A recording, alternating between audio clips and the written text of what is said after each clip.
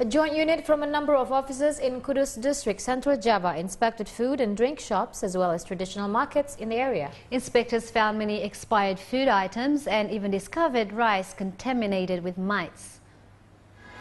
Market managers, public order officers, Satpol PP and Kudus Police found at least 50 items that were expired.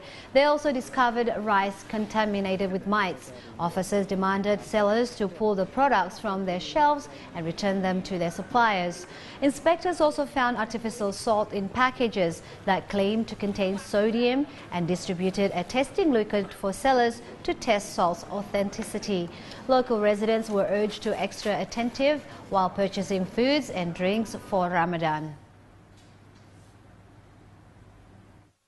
Kesana lagi, kita cek ulang lagi, jangan sampai apabila di tanggal 23 masih dilaksanakan, tetap kita istilahnya lakukan pembinaan. Itu expirednya paling lama tahun berapa?